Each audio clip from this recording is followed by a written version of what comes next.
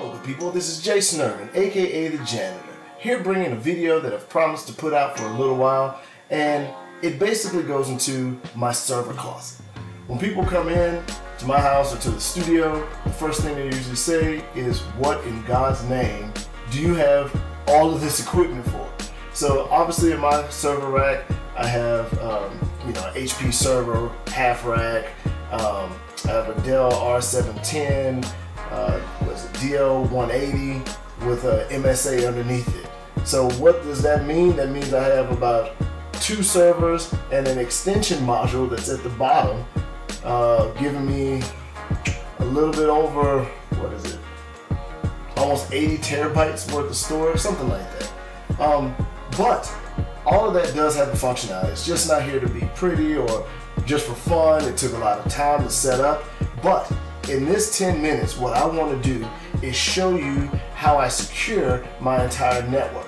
And that is using a fantastic product that I've been using since about 2000. That product is Untangle. Untangle is a router system that will change the way that you are protecting your environment, the way you're protecting your kids, the way you're looking at traffic coming in and out of your network, and really securing everything that you're doing in your home environment. It is fantastic, and it's something that I recommend that you guys implement and start playing around with. I want to show you a few of the quick features of it. A lot of it is just if you just turn it on, so a lot of the features will just work out of the box, and over time you'll end up tweaking those features to exactly what you need them to be. That's kind of a quick overview of what we're going to be talking about today. I want to get right into the keys, show you how it is. We have about 10 minutes and to be able to explain this, get you interested, and if anybody wants more information about the different tabs and the different setups, how I configured it specifically, write me up in the comment section and I will reply with either a video, or if it's something simple I can just talk back to you that way in the comment section.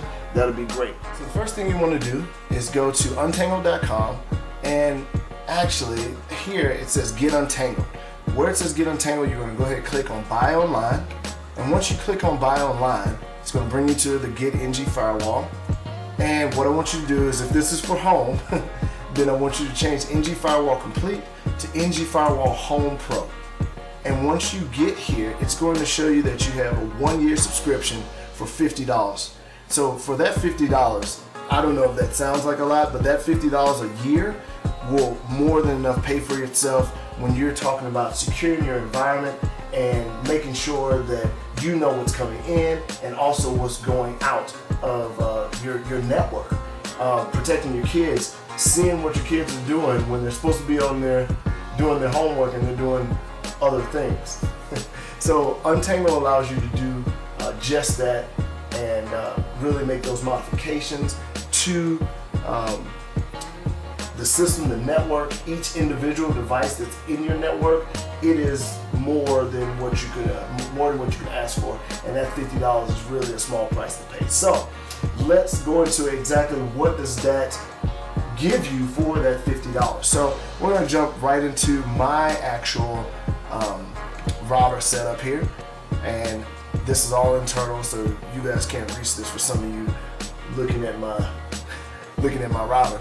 And also I'm going to take out all the IP addresses that are here. But right up front you see a dashboard. This dashboard shows you a great overview of what is actually going on your network live.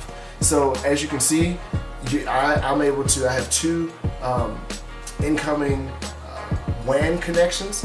So I explain why I have these later, and I have each one of my networks segmented out, and different things happen in each network so that I can protect my internal network. I have a DMZ, I have the guest network, so that when you have friends and family that come by, you put them on that network, it separates them from the rest of your environment. If they have viruses or issue, it just keeps them enclosed in one spot. I also have an actual network called Hacksville, and you can imagine what happens in that network.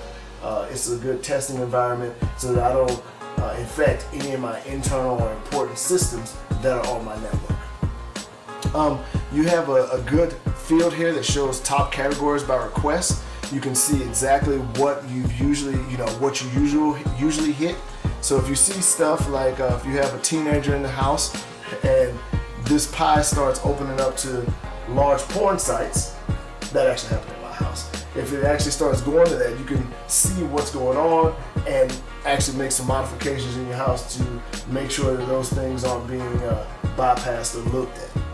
I can look and see where my systems are connecting to, and if I see stuff, going to Russia or somewhere where it shouldn't be going, that's a definite red flag that you need to start looking deeper into those packets or where they're going.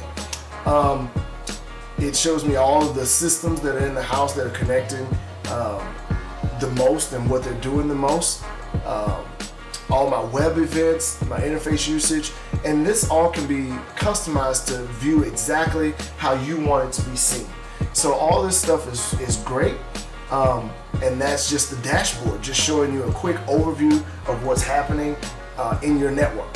Now, the money, what you're paying for are these apps, and these apps are actual, think of them as racks on a server that you can control and modify and customize to your exact liking and needs.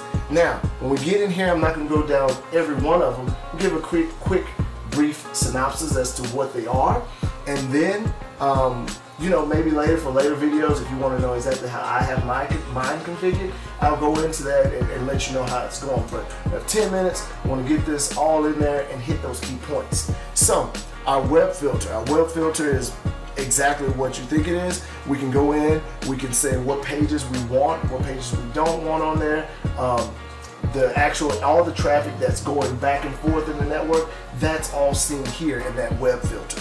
For virus blocker, it quickly scans, and this is very helpful when you have Ssl Inspector. We'll talk about this. If you have a document that's coming in to your network, something you're downloading, the actual router will look at the document, do a brief scan. It uses Bitdefender's backend database to look for viruses. So that gives you kind of like a first line of defense before it actually gets onto your system. I'm sure you have AV on each one of your boxes.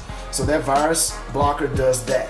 I actually have an email server that I've set up here in my environment, and with that, any spam that comes in that meets my rule set, it actually gets caught by my router and taken out. And I can go back and look at it and say, okay, maybe that wasn't spam, but it actually gets blocked off from my router setting before it even reaches my email server, which is just great. The same thing for a phish blocker.